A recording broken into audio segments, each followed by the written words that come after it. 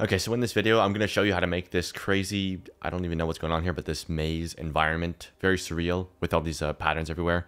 And I'll show you this free add-on that you can use to generate these really intricate maze patterns. And the whole thing is really made out of quite basic shapes, so it should be pretty easy. So we'll just start with a floor. That's usually what I start with, just to get a surface to actually work off of. And then I'll just add in either a person or a cube scaled down a little bit like this, and I'll scale that to the height of a person, and then what that does is just gives me a reference for or an idea of how big everything else is in the scene. So it's quite hard to tell sometimes if you're in a void how big the objects you're adding are, and when you have this, it makes it quite clear, like you can see here, how big the things that you're adding are in the actual scene. Okay, so I'm adding a plane here, and I'm just subdividing it with like 10 cuts.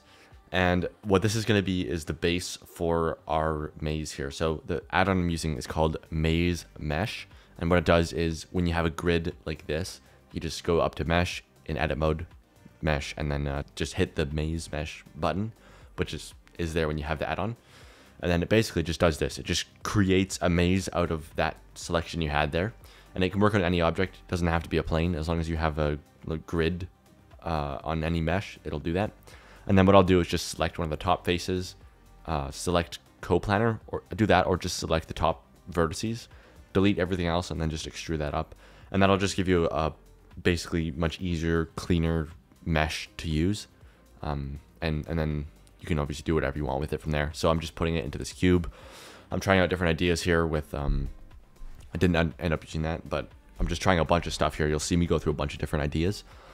So I know roughly what I want, which is a big maze structure in the middle doing something, but I'm not exactly sure. So this is where it's fun to just experiment sometimes. And I know I've been talking about using references, and I was recommending that, but sometimes it is fun to just go in with no reference and just experiment and see what kind of weirdness you get. And that's where you get these really surreal renders. Sometimes is when you're just kind of doing whatever ideas your brain generates as you're working on this stuff.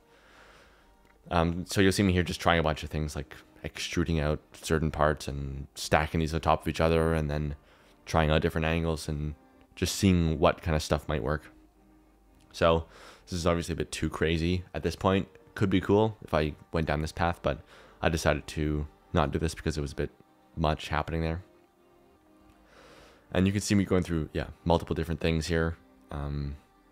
I'm moving certain parts to collections and hiding those collections, duplicating it out and rearranging it in different ways.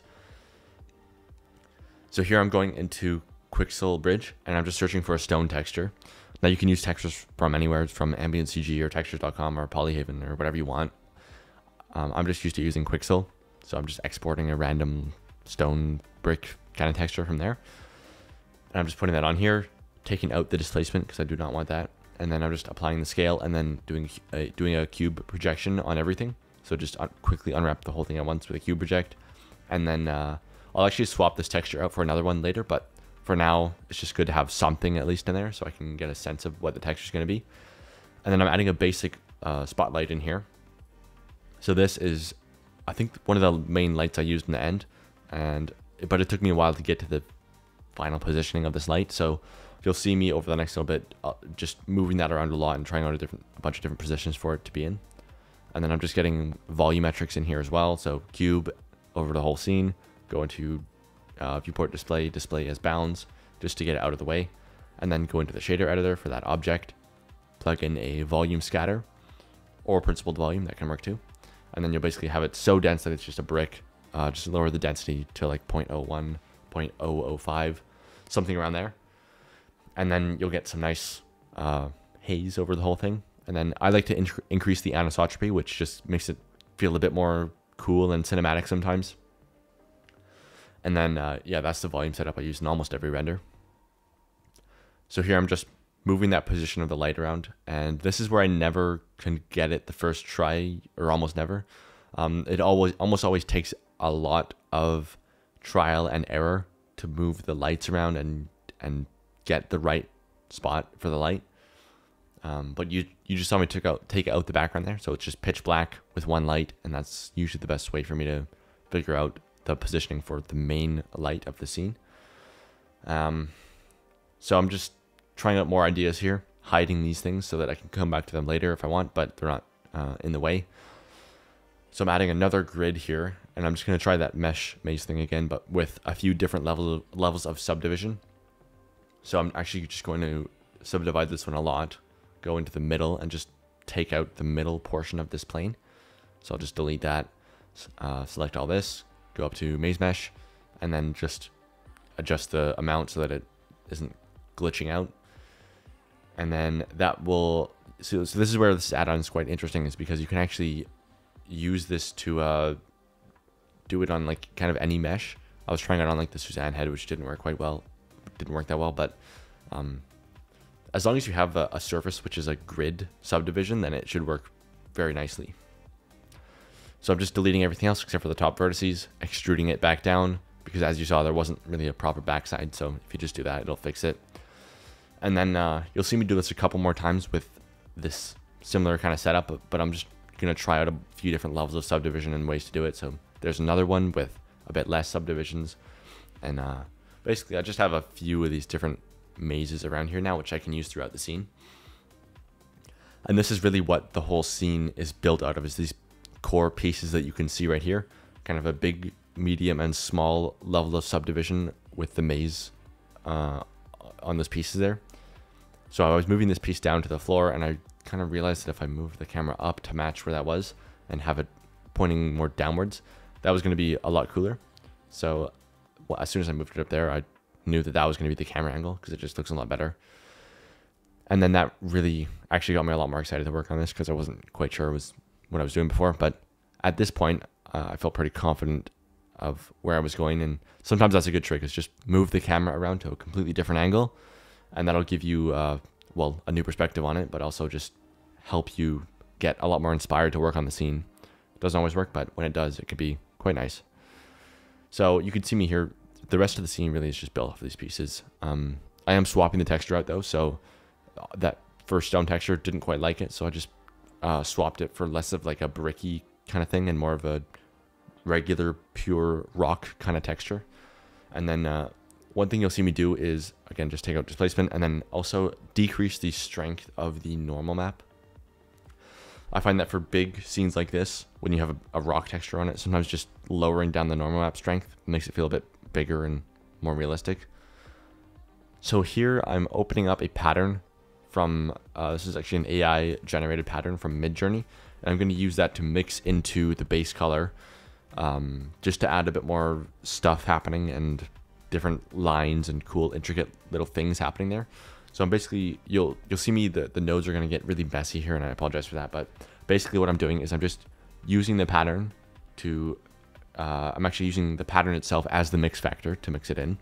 And I'm also adding in noise, just a regular noise texture, which is also getting mixed into that mix factor.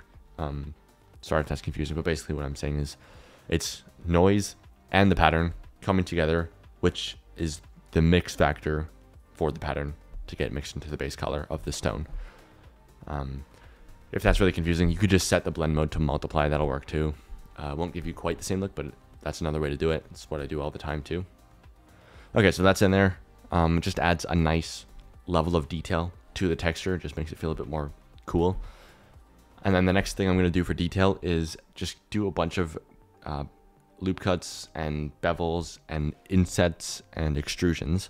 So basically just taking the mesh and just trying to add in, just manually add in some detail by doing insets and kind of just pulling certain sections in. And this is a nice way that I use a lot just to add more detail to things that are a bit blank. So this works all the time on archways and pillars and stuff like that. You'll see me do that all the time on those kinds of things.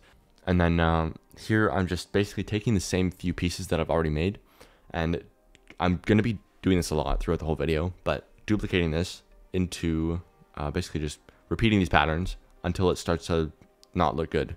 That's a strategy I use quite a lot, is just duplicate until it starts to look bad, because it'll look better up to the point where it starts looking worse. And then that is often something you can do to just build out a whole scene that looks cohesive.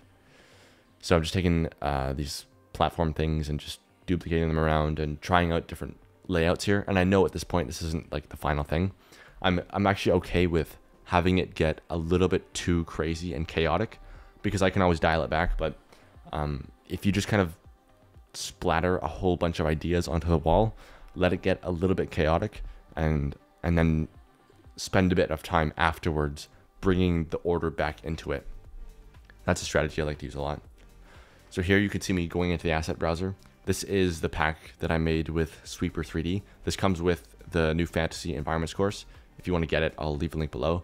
Basically, I and him, we just spent weeks literally doing nothing except 3D modeling every single day, this ginormous pack. So if you want to use it, there's tons and tons of cool fantasy models in there. I've been using it a lot in my renders. And yeah, if you want to use it in your work too, you can get it, link below. It comes as part of the course. So I'm just dropping in a railing here from that pack. Array modifier on that, just to get 2 of them in a row. Apply scale, we'll just get rid of whatever's going on there. And I didn't use too many models from this pack, but I did use another stair thing. Just like a set of stairs, which I kind of modified after too. Not this one, but the other one here. This is one that Sweeper made. And sometimes when you have stairs in a render like this, it can just be a really nice way to anchor it and make it feel a little bit less abstract and crazy and more like a place you could actually walk in.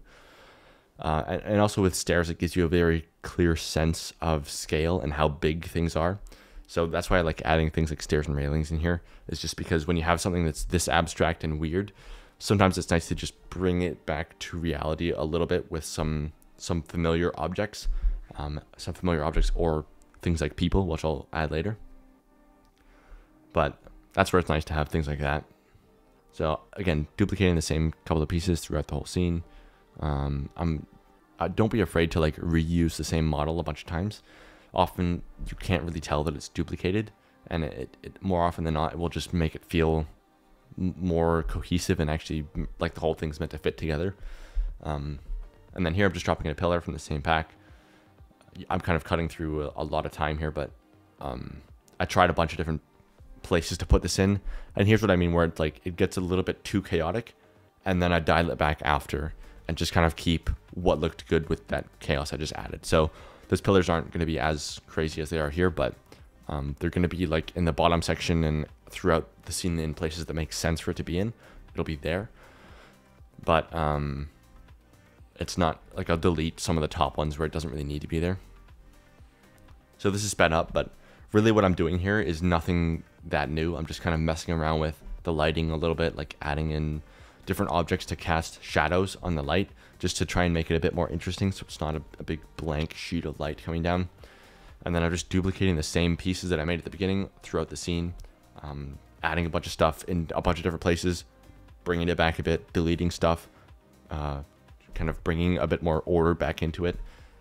But it's kind of this balance of like adding a bunch of stuff and making it a bit crazy, and then dialing it back a little bit to come back to a place that's a bit more reasonable, and then kind of repeating that over and over again, and eventually you end up with a finished render. So there's not much I can say about this part here, because it's really just a lot of like moving things around just a little bit here and there and just seeing what is going to look better. And you can see it's getting duplicated quite a lot, so I'm trying to get it out into the distance a little bit more, and then I can shine some other lights in some spots in the distances by just duplicating the spotlight and then kind of moving it out there. Here I'm adding some people, so this is just a random pack of people from, I think, CG Trader, which is just a website with a ton of 3D models. I think it's a paid pack. I'm not like affiliated or anything.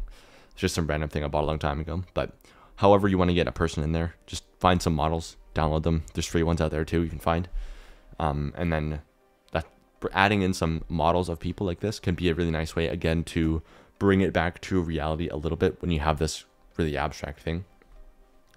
And also it just adds a sense of scale as well. You know exactly how big a person is, so when a person is standing on something, you know how big that thing is. So if you have something giant with a bunch of people on it, which are small, makes the whole thing feel even more giant.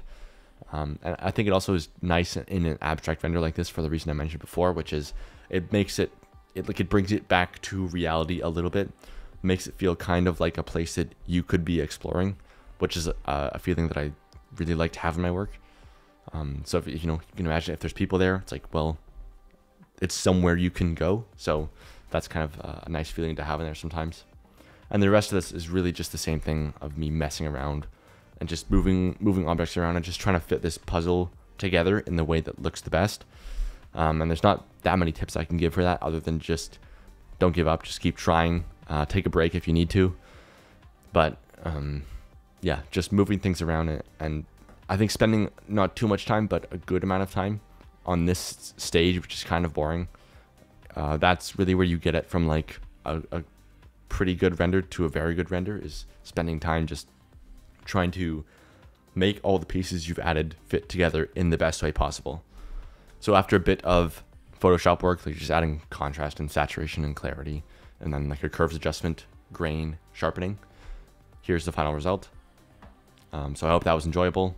So if you made it this far in the video, again, you might want to check out the new Fantasy Environments course. Like I said, we literally spent weeks modeling all the stuff in there that is in the pack. I also spent like thousands of dollars hiring other artists to create other custom packs for everyone to use in the course there. You can use it in commercial work, whatever. Plus a full course built around all these assets, teaching you how to make environments like you can see here. So if you want to check this out, I'll leave a link below.